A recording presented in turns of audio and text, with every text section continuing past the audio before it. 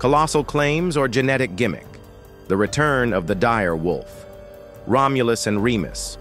Not the mythical founders of Rome, but two furry cubs in an undisclosed location being cradled like celebrities of science fiction. Biotech firm Colossal Biosciences says these pups share close genetic resemblance with the long-extinct dire wolf, brought back, sort of, through genome editing.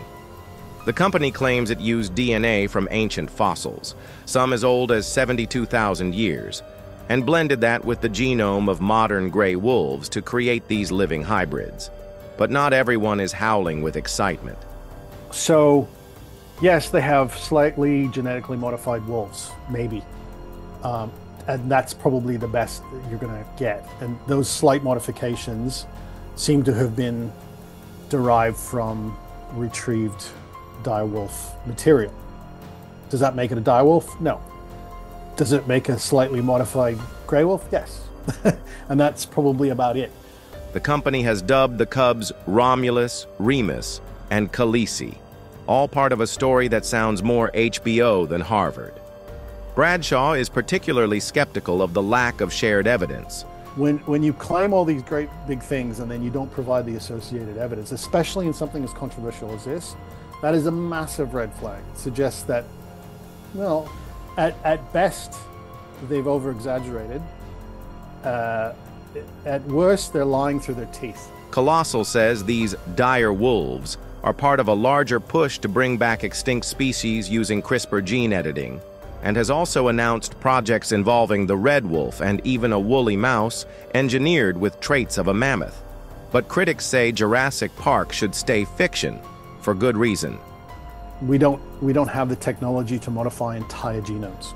We can modify components of genomes, and we can certainly sequence genomes, but the fact that fossil evidence, unless it's only recently extinct and very essentially not been degraded for very long. This is why sort of the Jurassic Park concept is even more fantastical, because we're talking about tens of millions of years between deposition of the individual and finding the fossil. So the DNA degradation would mean that if you could get a few base pairs out, you're doing well, and that's not enough to create an entire genome. Bradshaw warns that the DNA degradation from fossils that old makes true de-extinction virtually impossible. You might get fragments, not a full comeback tour. Even if you could recreate an extinct species, where would you put them? Bradshaw says a viable population would require thousands of genetically diverse animals, or else risk inbreeding depression and a swift exit from the gene pool. Where do you put them?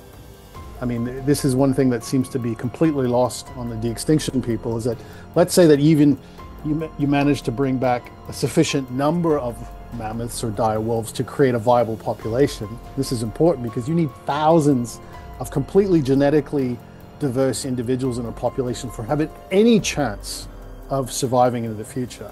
The whole Adam and Eve concept of you create two and they can just go on and do their own thing. Now that's called inbreeding depression. And then things die very quickly. You know, most introductions of most species fail, over 99%. Why? Because there's a few individuals that inbreed themselves out of existence. And this is the same with respect to humans. It happens in humans, it happens in mice, it happens in the smallest individuals. Colossal Biosciences, founded in 2021, says it's ushering in a bold new age of de-extinction science. Skeptics say it's more branding than biology. For now, Romulus and Remus are real. Dire wolves? Not quite. From the Ice Age to Instagram age, are we witnessing the future of conservation? Or is it just a biotech flex? For now, one thing is clear. Science is watching. And so are the dire warnings.